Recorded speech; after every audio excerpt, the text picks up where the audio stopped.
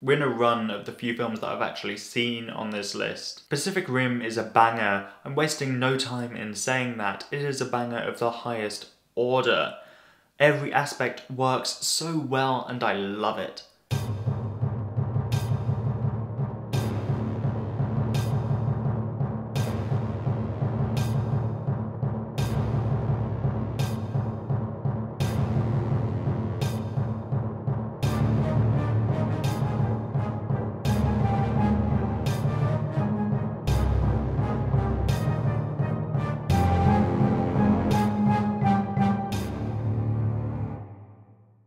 The story is pretty much just kaiju fight big robot. There's not much depth here.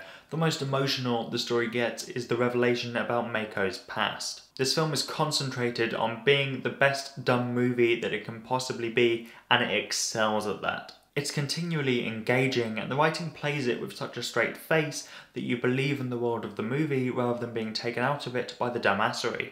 The performances are all decent. I wouldn't say there's anything Oscar-worthy, but there doesn't need to be.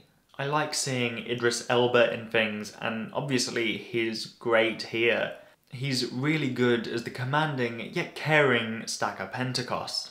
And I will say that him going out in a blaze of glory manages to stir something other than the "oh, that's badass" in you, although it is still very badass. 先生、愛しています。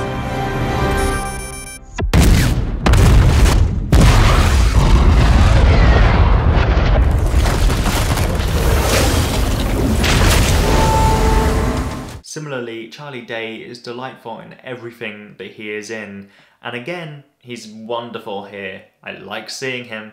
He brings a comic relief to the film that I don't think it especially needed. It's funny enough as is, but I'm happy he's here. This movie is also just gorgeous. This is how Mako is introduced to us. That is one of the most aesthetically pleasing umbrellas that I've ever seen, and this is just what vibe this movie is on all of the time.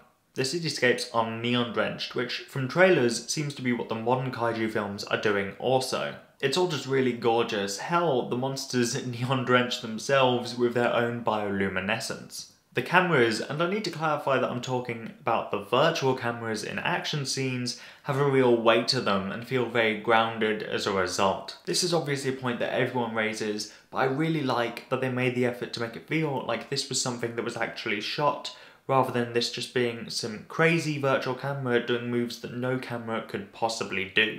The fights also have this real weight to them, and again, this is a point that everyone raises, so I'll make it quick. But the decision to make them have this weight really makes you feel like these are some big-ass robots fighting some big-ass monsters. But everyone talks about that, so I'll just list some moments that make me happy here. The calibration movements, the boat sword, the container knuckle duster, the actual sword popping out. It's all a lot of fun and it knows what it is doing. The soundtrack. How dare you try and criticize this soundtrack? It rocks so hard and I love it so much. This is very much the sound you want to hear when you're in some big ass robot suit going to fight some big ass monsters. Hell yeah!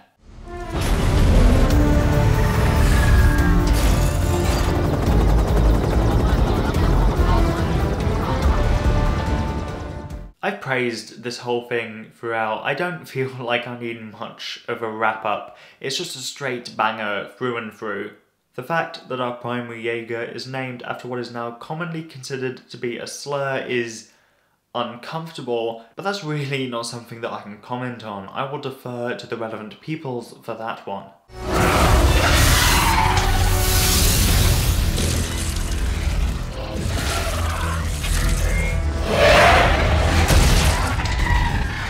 Next up for me is the start of the modern monsterverse with 2014's Godzilla, directed by Gareth Edwards.